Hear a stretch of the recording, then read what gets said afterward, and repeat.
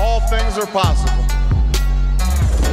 I, Donald John Trump, do solemnly swear. Selamun aleyküm ve rahmetullahi ve berekatuhu. Bu işin üzerine gideceğimizi ратифицировать подготовленный для подписания договор о вхождении Республики Крым и города Севастополь в Российскую Федерацию. Brexit means Brexit. მსოფლიოს სავაჭრო ომის წინაშე. რა დგას ამერიკული ოცნების უკან. თურქეთის ბუნდოვანი ევროპული პერსპექტივა და ახალი თურქეთის კონცეფცია. და ბოლოს ტრამპის კედელი. It's a Trump wall, beautiful wall. გამარჯობათ. ეს 42-ე პარალელია, მე გიორგი გვიმრაძევა. ამერიკის შეერთებული შტატების პრეზიდენტმა დონალდ ტრამპმა ჯერ კიდევ საარჩევნო კამპანიის დროს გაილაშქრა ეგრეთ წოდებული თავისუფალი ვაჭრობის წინააღმდეგ. თუმცა ჩინეთისათვის დაწესებული ტარიფები მნიშვნელოვნად აღემატება წინა საარჩევნო რიტორიკას. ცხადია, ჩინეთი ადეკვატურ პასუხს ამზადებს. ბევრი ამას მიიჩნევს გლობალური წესრიგის რევიზიად. ტრამპი ამ ნაბიჯს საკუთარი ეკონომიკის დაცვისა და ეროვნული უსაფრთხოების უზრუნველყოფის მოტივით ხსნის. მათე გაბიცინაშვილი მოგვიყვება იმის შესახებ, თუ რა დგას შესაძლო სავაჭრო ომის უკან. სამხრეთ-დასავლეთ პენსილვანიაში ალეგანის მთის ფერდობზე მდებარეობს ქალაქი სახელწოდებით პატარა ვაშინგტონი. 1794 წელს ეს ქალაქი ცნობილი ვისკის აჯანყების ეპიცენტრი გახდა. ეს იყო მრისხანი ამბოხი მაშინდელი ხაზინის მდივნის ალექსანდრე ჰამილტონის მიერ შიდა პროდუქციაზე დაწესებულ გადასახადზე ინგლისთან განმათავისუფლებელ ბრძოლაში აღებული ვალების დასაფარად. ამბოხზე პასუხად პრეზიდენტმა ჯორჯ ვაშინგტონმა ამბოხებულ რეგიონში სამხედრო არმია შეიყვანა. შემდგომში ამერიკის ფოლადის ინდუსტრიის ოქროს ხანაში გაზრდილი ფოლადის წარმოების შედეგად ეს ქალაქი პატარა ვაშინგტონი აყვავდა. მაგალითად, მათი ფოლადი გამოიყენა NASA-მ ცნობილი მერკურის პროექტისთვის 1962 წელს ლეგენდარული ჯონ გლენის დედამიწის ორბიტაზე გასაშვებად. როდესაც 2006 წელს ადგილობრივმა საფეხბურთო კლუბმა პიტსბურგ სტილერსმა, ანუ მეფოლადეებმა ამერიკის სუპერთასში გაიმარჯვეს, ქალაქმა ოფიციალურად დროებით, მაგრამ ოფიციალურად შეიცვალა სახელი და დაირქვა მეფოლადეები. პრეზიდენტ ტრამპის პოპულისტური მესიჯი ამერიკა უპირველეს ყოვლისა სწორედ ამ ძველი დიდების ფოლადის ინდუსტრიის თავიდან აღორძინებას გულისხმობს, რომელიც ამერიკის ძლევამოსილებისა და ტრადიციული ეკონომიკის მთავარ სიმბოლოდ იქცა. როგორც ჩანს, პრეზიდენტი ტრამპი ამ ძველი დიდების დასაბრუნებლად მზადაა მსოფლიო ახალ მასშტაბურ სავაჭრო ომში ჩაითრიოს. I'm doing this for the people and for the movement, and we will take back this country for you, and we will make America great again. დღეს გლობალური წესრიგისთვის არ არსებობს იმაზე დიდი საფრთხე, ვიდრე ეს ამერიკასა და ჩინეთს შორის სავაჭრო ომის აშიშვრებაა. ეს არის უფრო დიდი საფრთხე, ვიდრე ჩრდილო კორეიდან მომდინარე ბირთვული მუქარა. ეს სიტყვები ეკუთვნის გავლენიან ეკონომის ალან ოსტერს. ეს შეფასება ცოტა გაზვიადებულად მოგოჩვენებოდა, რომ არა ის საერთაშორისო პოლიტიკური კონტექსტი, რომელშიც მიმდინარეობს ეს დაპირისპირება. ცოტა ხნის წინ ამერიკის შეერთებულმა შტატებმა მიიღო უსაფრთხოების ახალი კონცეფცია. ცივი ომის რიტორიკით გაჟღენთილი, რომელშიც ჩინეთი რუსეთთან ერთად მოხსენიებულია ძალად, რომელიც საფრთხეა ამერიკული კეთილდღეობისთვის, ეროვნული ინტერესებისა და უსაფრთხოებისთვის. 1962 წელს მიღებული ვაჭრობის გაფართოების აქტის 232 ნაწილი ამერიკის პრეზიდენტს უფლებას აძლევს კონგრესის თანხმობის გარეშე დაბლოკოს ნებისმიერი იმპორტი ეროვნული უსაფრთხოების მოტივით. სწორედ ამ აქტის საფუძველზე ტრამპის დავალებით ვაჭრობის დეპარტამენტმა იანვარში გამოაქვეყნა სპეციალური გამოძიების ანგარიში, რომლის თანახმადაც ალუმინისა და ფოლადის იმპორტზე ძლიერ დამოკიდებულება ეროვნული თავდაცვისა და უსაფრთხოებისთვის მაღალი რისკის შემცველია. ამერიკის მთავრობის მტკიცებით, პოტენციური ომის შემთხვევაში ამერიკაში იარაღის წარმოებისთვის საჭირო ფოლადის დეფიციტი შეიქმნება. When it comes to a time when our country can't make aluminum and steel, and somebody said it before, and I will tell you, you almost don't have much of a country, because without steel and aluminum, your country's not the same. უახლესი ისტორიის მანძილზე ამერიკის პრეზიდენტები სხვადასხვანაირად ცდილობდნენ ეროვნული ფოლადის წარმოების დაცვას იმპორტისგან. პრეზიდენტ ნიქსონის დროს იყო კვოტები, შემდეგ მოვიდა პრეზიდენტ კარტერის ადმინისტრაცია, რომელმაც გაახანგრძლივა ეს კვოტები. რეიგანმაც მსგავსი პოლიტიკა შეინარჩუნა. ჯორჯ ბუშ უფროსმა კი ეს კვოტები თავიდან განაახლა. ასე იყო ჯორჯ ბუშ უმცროსამდე, რომლის დროსაც 2002 წელს მოხდა ტრამპის მსგავსი ტარიფების დაწესება. მიზეზი მაშინ გახლავთ ის, რომ არჩევნების პერიოდში ფოლადის წარმოება კრიზისს განიცდიდა, ისევე როგორც დღეს. მათ მთავრობის დახმარება ჭირდებოდათ და ბუშმაც დახმარების ხელი გაუწოდა. მაშინ საერთაშორისო საზოგადოებამ ამერიკას მსოფლიოს სავაჭრო ორგანიზაციაში უჩივლა. ზუსტად ისე, როგორც დღეს უჩივის ჩინეთი. თუმცა ტარიფების დაწესებიდან 20 თვის შემდეგ პრეზიდენტი ბუში საერთაშორისო ზეწოლის შედეგად იძულებული გახდა გაეუქმებინა ეს ტარიფები. არსებობს ეკონომიკური მიზეზებით. შეერთებულ შტატებს მკვეთრი უარყოფითი სავაჭრო დეფიციტი აქვს თითქმის ყველა მის სავაჭრო მთავარ პარტნიორთან. 2017 წელს ჯამში სავაჭრო დეფიციტი შეადგენდა $566 მილიარდ. აქედან $375 მილიარდი ჩინეთზე მოდის. 1970-იან წლებამდე შეერთებული შტატების საგარეო ვაჭრობა მეტნაკლებად დაბალანსებული იყო. 1970-იანი წლების შუა პერიოდიდან იწყება გარკვეული დისბალანსი, რომელიც დადებითად აისახა სერვისების ნაწილში, ხოლო მკვეთრად უარყოფითად აისახა საქონლის ბრუნვის ნაწილში. სავაჭრო დეფიციტს აქვს ორი პრობლემა. პირველი, მკვეთრი უარყოფითი სავაჭრო დეფიციტი საზიანოა ქვეყნისთვის, რადგან ის ვალიდან ფინანსდება. შეერთებულ შტატებს შეუძლია იყიდოს მეტი, ვიდრე ის აწარმოებს, რადგან ის ესხულობს სავაჭრო პარტნიორისგან. ეს თითქოს გავს წვეულება, სადაც პიცერიას აქვს სურვილი გააგრძელოს თქვენი პიცით მომარაგება და ეს თქვენს ანგარიშზე ვალად დაწეროს. ეს გრძელდება მანამ, სანამ პიცერიას აქვს იმედი, რომ თქვენ ამ ვალს დააბრუნებთ. ერთ დღესაც მსესხებელმა ქვეყნებმა შესაძლოა ქვეყანას მოსთხოვოს ვალის უკან დაბრუნება და სწორედ აქ წვეულებაც. მეორე მთავარი პრობლემა ეს გახლავთ ამერიკის ეკონომიკის კონკურენტუნარიანობის დაქვეითება.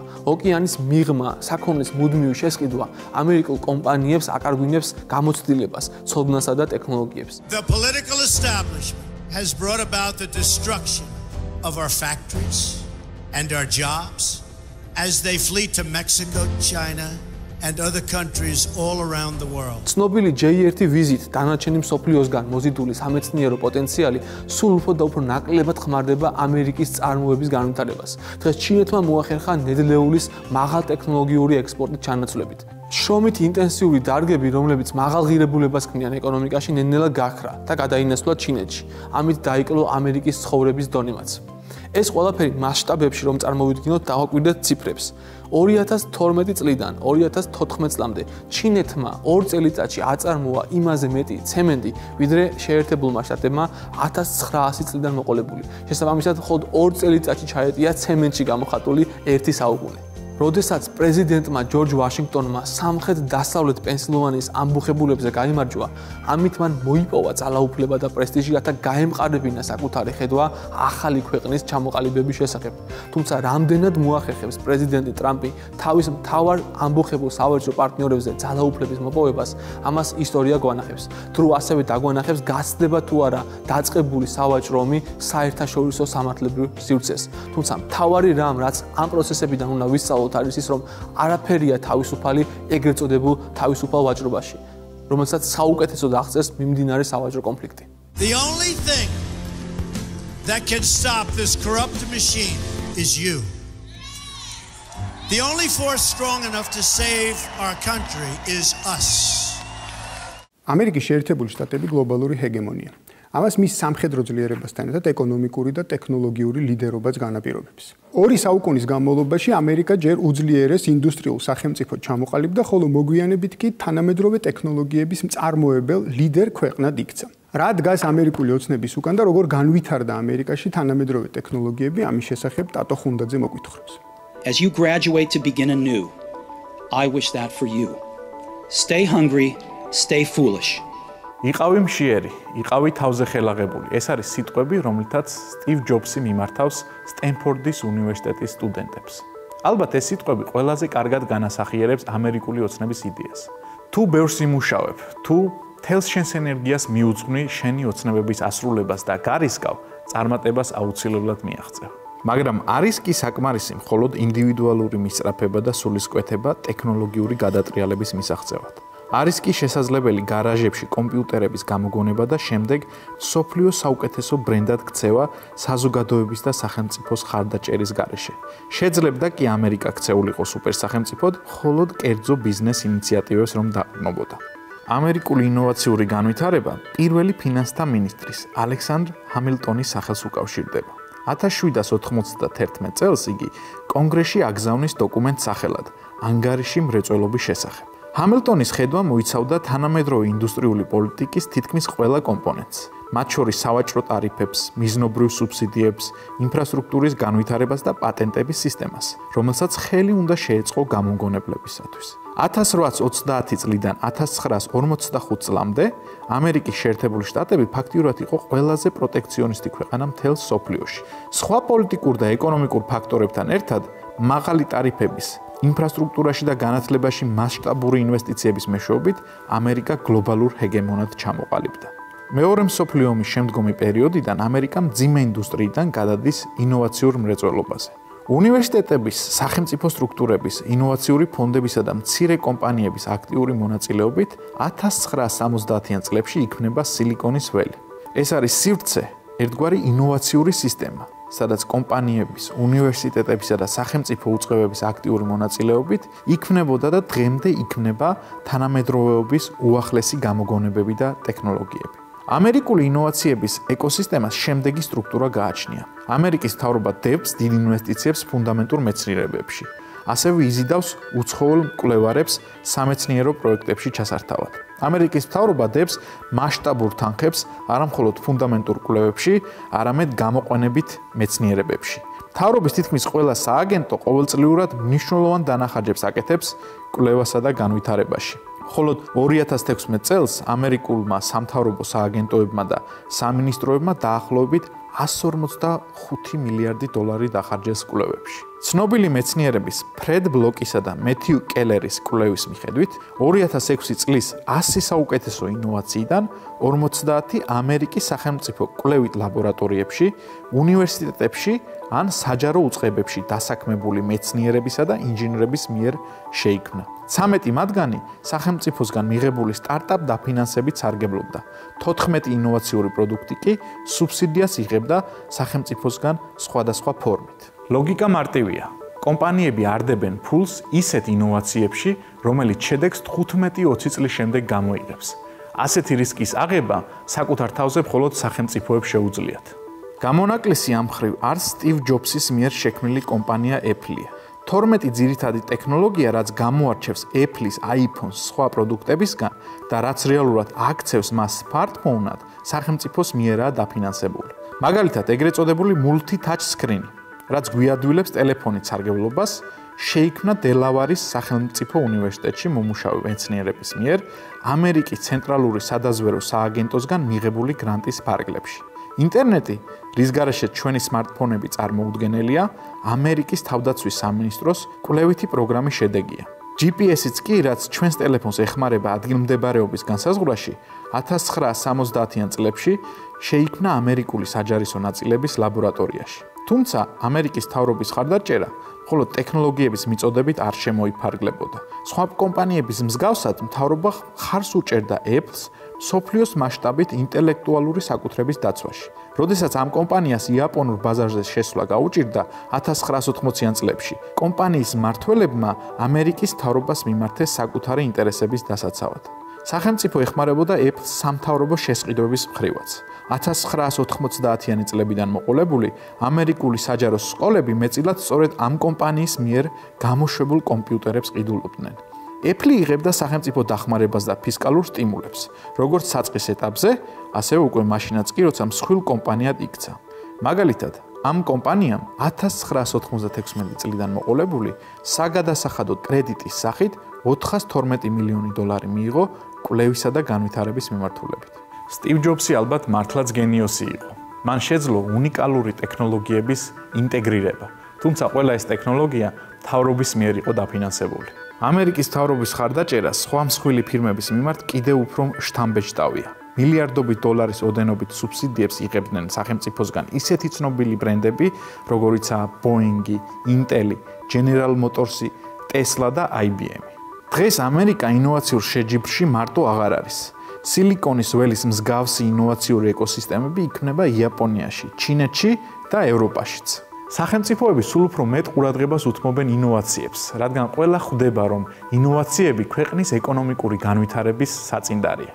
ბოლო რამდენიმე წელია, რაც თურქეთსა და ევროკავშირის შორის ურთიერთობები იმ კალაპოსს მნიშვნელოვნად ასწდა, სადაც ის აქამდე მიედონებოდა. დაგროვილ პრობლემებზე სამსჯელოდ გასულ კვირად ბულგარეთში ქალაქ ვარნაში ერთმანეთს ევროკაერთიანების ლიდერები და თურქეთის პრეზიდენტი რეჯებ ტაიპ ერდოღანის შეხვდნენ. სამიტის მიმართ არსებობდა მოლოდინები, როგორც ტექნიკურ საკითხებთან დაკავშირებით, ასევე სტრატეგიული მიმართულებითაც. თუმცა, უნდა აღინიშნოს, რომ შეხვედრა ხელშესაღები შედეგის გარეშე დასრულდა. თურქეთის ბუნდოვანი ევროპული მომავლის შესახებ რეზი ქოიაო. ევროკავშირს დიდი ხანი ყავდა თურქეთი მოლოდინის და სრული გაურკვევლობის რეჟიმში.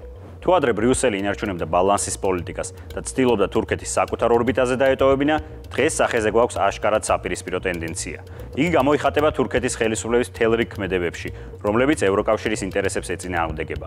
საერთაშორისო არენაზე ანკარას ქცევა ერთი შეხედვით მიუთითებს იმ ფაქტზე, რომ თურქეთის ხელმძღვანელობამ რეჯებ ტაიპ ერდოღანის მეთაურობით დაკარგა განვითარების ევროპული ვექტორის იმედი და აშკარად დიდ ყურადღებას უთმობს აღმოსავლეთს. 2017 წლის 16 აპრილის საკონსტიტუციო ცვლილებების შესახებ გამართულმა რეფერენდუმმა დიდწილად შეასუსტა თურქეთის ევროპული პერსპექტივა. რეფერენდუმის შედეგების თანახმად ერდოღანმა მოახდინა ძალაუფლების მაქსიმალური კონცენტრაცია. თუმცა თურქეთსა და ევროკავშირს შორის დაძაბულობა რეფერენდუმის წინ მსწრები მთელი რიგი მოვლენების შედეგია. პოლიტიკური დაძაბულობის ინტენსიფიკაცია ორ მხარეს შორის დაიწყო თურქეთში მომხდარი სამხედრო გადატრიალების მცდელობის შემდეგ, რასაც თურქული ხელისუფლების მხრიდან ანტიდემოკრატიული ქმედებები მოჰყვა. იგი სხვადასხვა ორგანიზაციებისა თუ საჯარო მოხელეების მიმართ რეპრესიული ზომების მიღებაში გამოიხატა.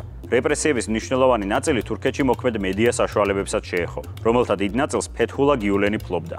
თურქეთში მიმდინარე რეპრესიულ პროცესებს ბრიუსელი კრიტიკით მაშინვე გამოეხმაურა და ერდოღანს საერთაშორისო სამართლისა და კანონის უზენაესობის დაცვისკენ მოუწოდა. პირველი სერიოზული სიგნალი კი ევროკავშირმა თურქეთს 2016 წლის 24 ნოემბერს გაუგზავნა, როდესაც ევროპარლამენტის სესიაზე თურქეთთან ევროგაერთიანების წევრობაზე მოლაპარაკებების შეწყვეტის რეზოლუციას 479 დეპუტატმა დაუჭირა მხარი.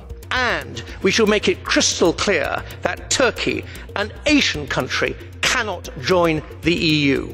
ევროპის კავშირსა და თურქეთს შორის სრულუფლებიან წევრობაზე მოლაპარაკებები 2005 წლის ოქტომბერში დაიწყო, მაგრამ პროცესი დიდწილად სიმბოლურ ხასიათს ატარებდა. მას აფერხებდა საფრანგეთი და გერმანია, ასევე კვიპროსი, რომლის ტერიტორიის ჩრდილოეთი ნაწილიც თურქულ შეიარაღებულ ძალებს დღემდე ოკუპირებული აქვს.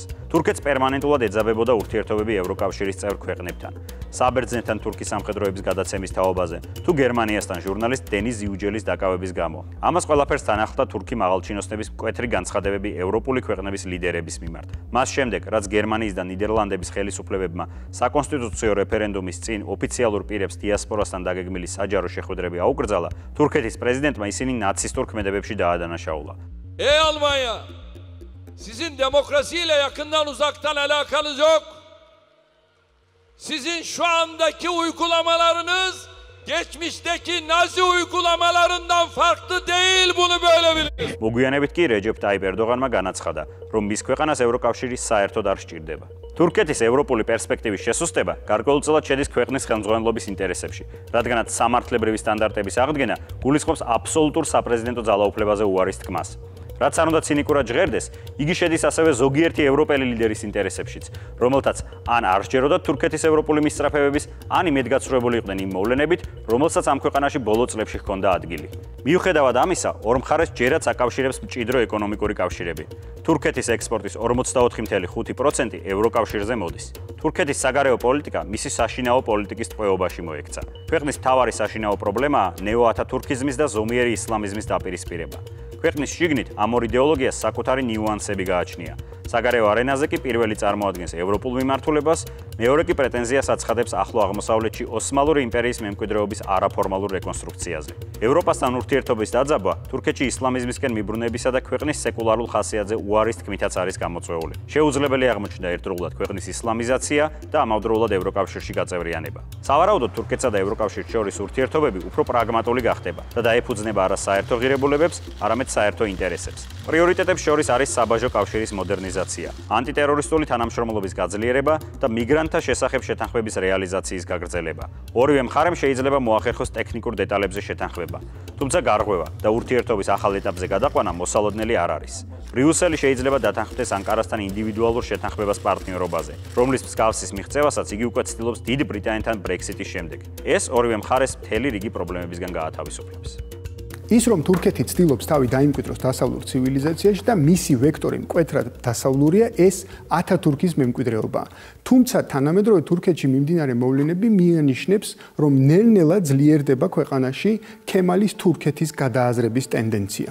ამ პროცესის მთავარი შემოქმედი ქვეყნის პრეზიდენტი რეჯებ ტაიპ ერდოღანია. შოთა თხელიძე ახალი თურქეთის შესახებ. არის თუ არა თანამედროვე თურქეთი მისი დამფუძნებელი მამის, მუსტაფა ქემალ ათათურქის იდეური მემკვიდრე? უკვე დიდი ხანია თურქეთში ერდოღანის ხელისუფლების მიერ ქემალიზმის რევიზიაზე საუბრობენ, რომ იგი თავიდან ახდენს სეკულარული საზოგადოების ისლამურ, ტრადიციულ საზოგადოებად გარდაქმნას და უარს ამბობს სოციალურ მოდერნიზაციაზე. თავად ერდოღანს კი შემოაქვს ახალი კონცეფცია, ახალი თურქეთი, რომელიც ნაციონალიზმს, ისლამიზმს, ანტიელიტიზმსა და მორალიზმს ეფუძნება.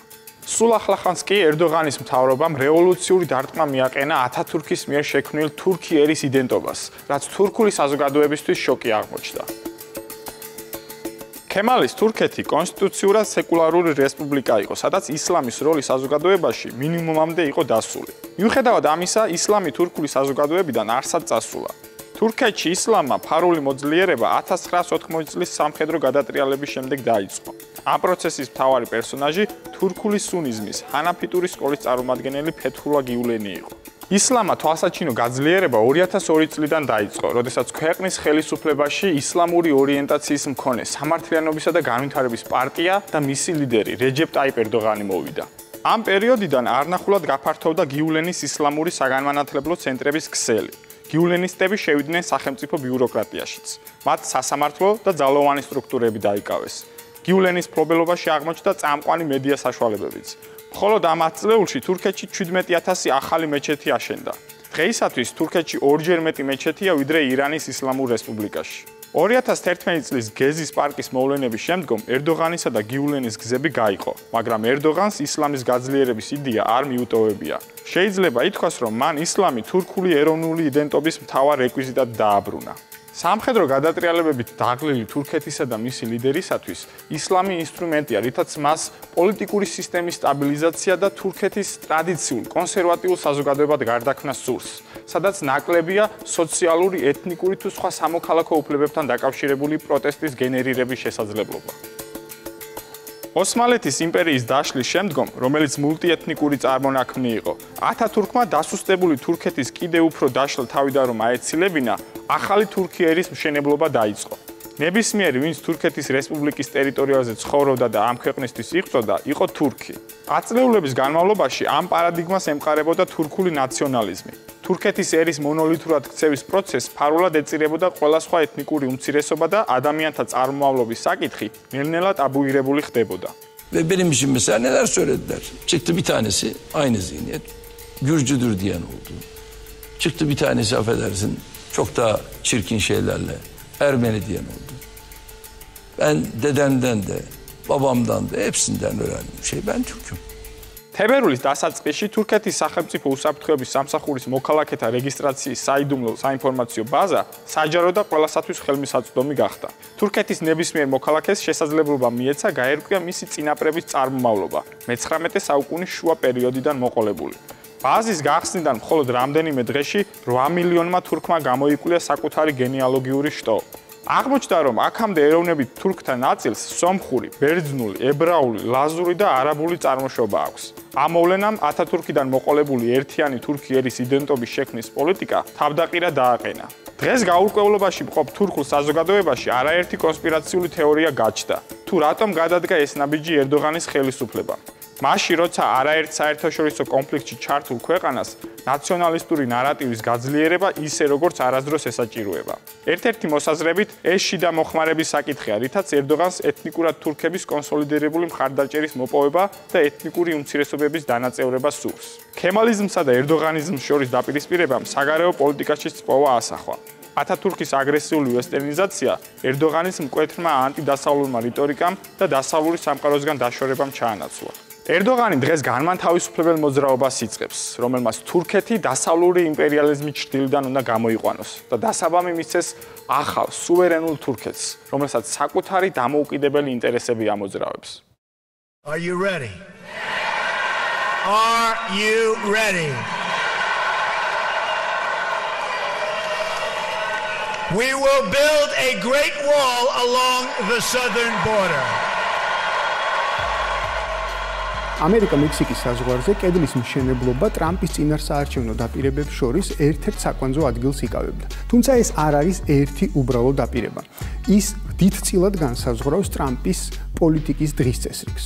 სამხრეთის საზღვარზე დაახლოებით 3500 კილომეტრზე აღმართულმა კედელმა ამერიკის პრეზიდენტის განმარტებით ქვეყანაში ლათინური ამერიკიდან არალეგალური მიგრანტების შემოსვლა უნდა შეზღუდოს. მიგრაციის საკითხი კი მისი პოლიტიკის მთავარი გზავნილის დაუბრუნოთ ამერიკას სიდიადე, ანუ Make America Great Again და ამერიკა უპირველეს ყოვლისა, America First საკვანძო საკითხია. 13 მარტს ტრამპი კალიფორნიას ესტუმრა და სავარაუდო კედლის რამდენიმე ნიმუში მოინახულა.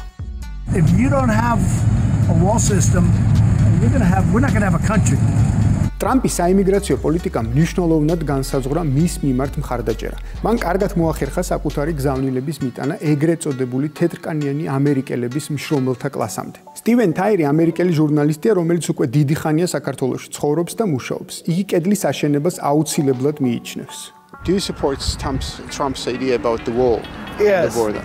The war on drugs failed. The immigration is the problem. And why? Why do you support this idea? What is the problem you have to solve with this building of the wall on the border? Because there's a process for going into the States. People need to follow the process. It's not really complicated. It's actually simple, but the people that are coming in illegally, they're doing more than just looking for jobs. What do you mean? You have the drugs, you have people running weapons through. It's not just one thing. And do you believe that the wall will prevent this kind of problem? Prevent it? No. Slow it down? Maybe. კედელთან დაკავშირებით ერთ-ერთ მნიშვნელოვან საკითხს მისი დაფინანსება წარმოადგენს. თავდაპირველად ტრამპმა 4 მილიარდი დაასახელა, თუმცა თავადვე გაზარდა ეს რიცხვი 3-ჯერ. Let's say the wall costs $4 billion. You know, they say $10 billion. That means $4 billion if you know what you're doing. The wall is going to cost $6 or $7 billion. The wall's probably $8 billion. The wall gets built. It's going to cost $10 billion to build the wall. Okay, it's a lot of money. It's a wall. The wall's going to cost $10 billion. Maybe 12. მაგრამ როგორც ჩანს ეს რიცხვი საბოლოო მაინც არ არის. სახელმწიფო უსაფრთხოების დეპარტამენტის ანგარიში ნათქვამია, რომ კედლის მშენებლობა 21.6 მილიარდი დოლარი დაჯდება. ხოლო მშენებლობის პროცესს 3.5 წელი დასჭირდება. როგორც ჩანს, ტრამპს არამხოლოდ დაფინანსების მოძიება გაუჭირდება. კონგრესმა არ დაუმტკიცა მას კედლის ბიუჯეტი, რის გამოც ის თავდაცვის ბიუჯეტიდან ცდილობს თანხების გადამისამართებას.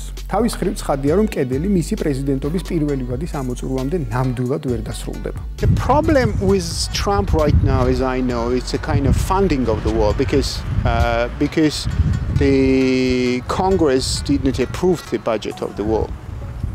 If they take the money that they've confiscated from drug arrests, it would pay for the wall. Is it? Is it so huge? It's that big. It's a big. So it is possible to fund the border? Yes, the government itself is fighting against Trump, not the wall. The money's there. თავად ტრამპის თქმით, ის არ არის იმიგრაციის წინააღმდეგი, პრობლემა ლეგალურ გზებშია. And by the way, I want people to come in. I want tremendous numbers of people to come in.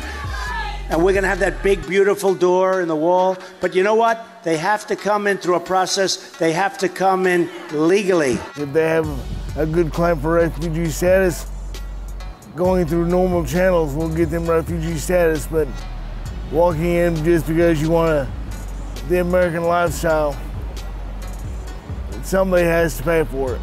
It's not as difficult as everybody thinks. Go in, do your university. If you find somebody you want to marry, do it that way. Do it the legal way. მნიშვნელოვანია, რომ იმიგრაციის შეზღუდვა ასოცირდება სამუშაო ადგილების დაბრუნებასთანაც. South America, they do jobs that a lot of people don't want to do. It's more of a millennial problem where they don't want to leave their parents' basement and actually have a job. Who will do the job if they are not coming? Have to go back to Americans. I've done that work. Yeah. It's not complicated. You reach up, you pull the fruit down, stick in a basket, fill the basket, put it on a truck, grab another basket. ისევე როგორც ევროპაში, ამერიკაშიც არ აღმოჩნდა საჭირო საზღვრისპირა რეგიონში ცხოვრობდე იმისათვის, რომ არ მოგწონდეს იმიგრაცია. Are you from the state which is on the border? No. No. Which state is it? I'm from Wyoming. I'm from the Midwest. I'm closer to Canada. In that case, what kind of touch do you have with the problem from the border crossing in the south border? As an American, they're moving border checkpoints inland. You can be 50 miles from the border, 100 kilometers from the border, and they'll check your ID or try to check your ID. And most people don't understand why they should be doing that because you're not crossing a border. საბოლოო ჯამში საქმე კედელში არაა, არც მიგრანტებში. საქმე სულ სხვა პრობლემაშია, რომელიც გაცილებით მეტ დროს და მეტ საუბარს მოითხოვს. ჩვენი დღევანდელი საუბრის დასკვნით ნაწილში კი ამ პრობლემის მხოლოდ ერთ ნაწილს შევეხებით. ბოლო ათწლეულების განმავლობაში პოლიტიკური იდეების კრიზისმა და საზოგადოების მმართველ უმცირესობასა და მართვად უმრავლესობას შორის გაჩენილმა და გაღრმავებულმა დისტანციამ ნოყიერი ნიადაგი შექმნა პოპულისტებისათვის. ამ ტიპის პოლიტიკოსების იდენტობას, ისევე როგორც საზოგადოების იმ ნაწილის იდენტობას, რომელსაც ისინი წარმოადგენენ და მიმართავენ, აღარ განსაზღვრავს პოლიტიკური იდეალი, არამედ პირიქით, პოლიტიკურ ცხოვრებას დისტანცირებული საზოგადოების იდენტობა განსაზღვრავს მათ პოლიტიკურ იდეალს. ამ რიგად ტრამპი დაეყნორა გარკვეულ მონაცემებს და როგორც უკვე აღმოჩნდა კემბრიჯ ანალიტიკას მიერ არალეგალურად მოპოვებულ პირად ინფორმაციას, გამოიყენა მიგრაცია ეგრეთ წოდებული თეთრკანიანი ამერიკელების პრობლემების ასახსნელად. ამდენად როგორც ბრიტანელი მწერალი, წარმოშობით ინდოელი კენან მალიკი ამბობს, მექსიკის საზღვარზე კედელი არის სიმბოლური განსხეულება მათი სურვილისა დაიბრუნონ საკუთარ სამყაროზე კონტროლი. ეს 42 პარალელია, მე გიორგი გუნდაძე.